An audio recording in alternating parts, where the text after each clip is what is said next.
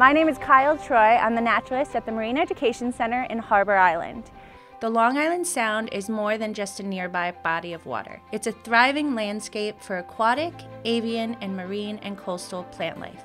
This series is all about the Sound. But before we dive into its water and uncover its coast, here are some fun facts. The Long Island Sound is an estuary, which means that it's brackish water, a mixture of salt water from the ocean and fresh water from the rivers. Estuaries are among the most valuable ecosystems in the world because they support a diverse amount of marine life, including most fish and shellfish we value as food.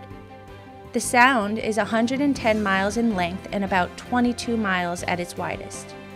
Because the Long Island Sound extends so far, it's easier to refer to it in regions: the Narrows, Western, Central, and Eastern basins. More than 8 million people live within its watershed. A watershed is a landmass in which water passes through to deposit to another body of water. This watershed connects all the way up to Canada and has 3 major rivers: Thames, Connecticut, and Housatonic. It is home to over 1,200 invertebrates, 170 species of fish, and dozens of migratory birds.